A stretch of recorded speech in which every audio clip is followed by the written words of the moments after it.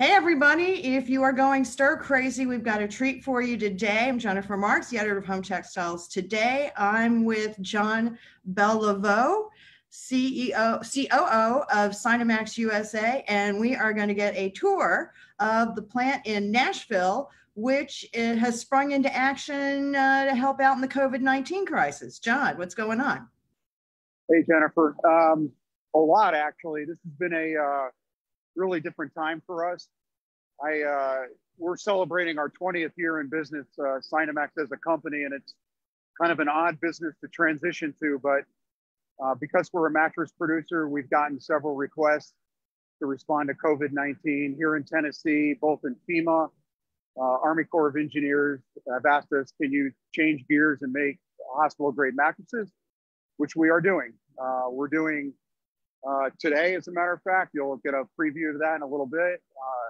But we've done some remarkable things. I can't stress the ownership of our company and the dedication they have to our employees. As you know, we're a Hong Kong-based company, but we made over a $30 million investment here in Nashville and a sizable investment in Phoenix.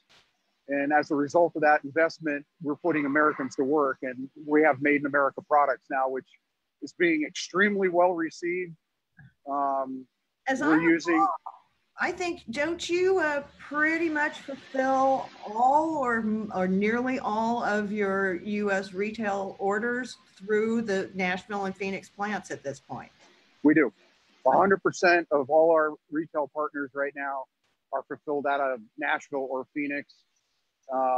And so it's been a challenging time, as you know, trying to transition, but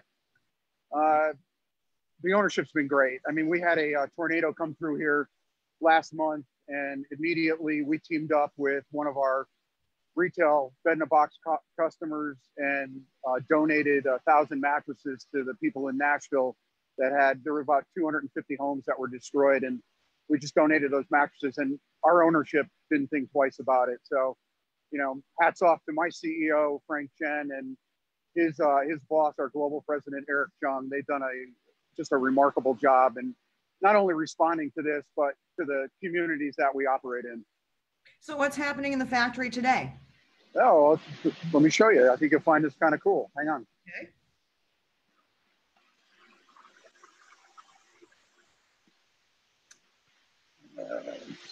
See here.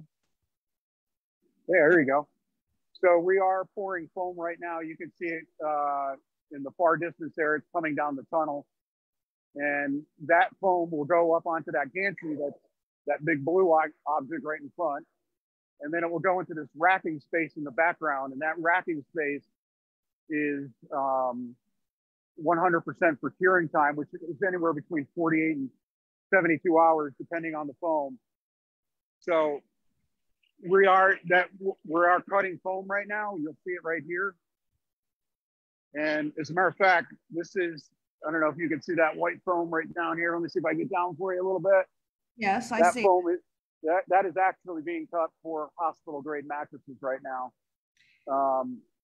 And did you tell me you're putting microban into all the hospital grade mattresses?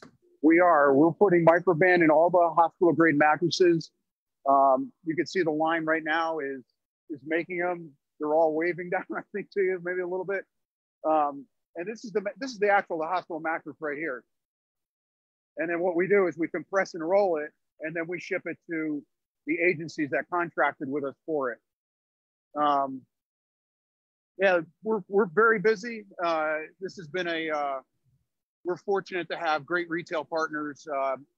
Our three main retail partners are still open, which is fantastic. And you know, the supply's been good, and we actually went as far as to make microban a standard in our foam. We were going to have a market week announcement about making a license agreement with 37.5, which is a technology that's pretty unique that we got in the medical channel exclusively for us. It's the ability to keep your body temperature at 37.5 Celsius, so it's temperature regulating. Yeah. and also keeping the humidity level at 37.5 as well, which is the perfect ideal humidity for comfort. So we thought adding that into the mattress along with microband was a great idea. Okay. We also transition gears here. I'll just show you one thing, that because we're a chemical company, we're pretty innovative. We make our own hand sanitizer. So cool. we have the ability to supply, our entire factory right now, which is what we're doing. We're not selling it for resale, but we have, in some instances, donated it to some agencies that were in demand and really needed it in a heartbeat. This is one of the products that we've been developing that is going to be at Costco later in a couple months, called Cool Fusion Copper. But the Cool Fusion is a PCM, a phase change material, and it's embedded with copper. So we know what copper does. We have a new announcement too about Cupron technology, which is this technology on the fabric.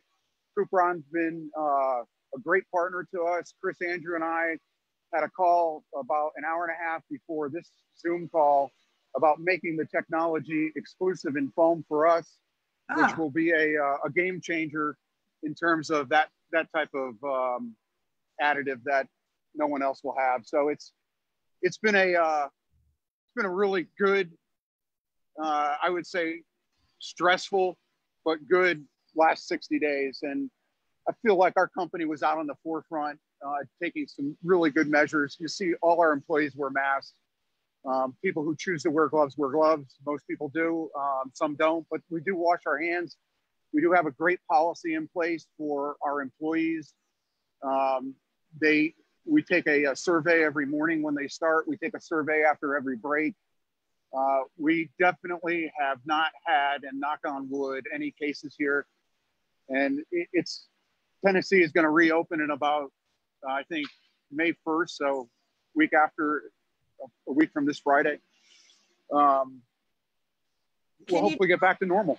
I can't imagine what it must have been like to swing from disaster recovery with the tornado that blew through Nashville, which everybody, saw and heard about, straight into the COVID pandemic. How are your people kind of keeping the morale up, and how are they adjusting to all of this? It's unbelievable. We track our attendance every day. It's the first thing I look at in the morning. And our attendance has averaged in the last 4 weeks over 96%. Our employees want to work. They take preventative measures. They're great employees. It's the same thing at our Phoenix facility. They are averaging 98% attendance. So we've done some things that for our employees that I think is the right thing to do. We try to practice social distancing. Our breaks are all staggered by production line. So our break rooms aren't crowded. We've done the right things. And we were out in front of this on March 5th was the day that we actually started implementing all of those. That is great. And did it take a while to be able to hook up with the proper agencies and FEMA, and how did that process work? Yeah, so our sales and marketing team has done an incredible transition. They immediately on March 5th started contacting local, state governments, federal government. We have a couple employees that are based in New York that reached out to Governor Cuomo, to Army Corps of Engineers, FEMA, state of Tennessee, state of Louisiana, state of Texas, state of Connecticut. And, we've already submitted samples. We're getting mattress orders for hospitals.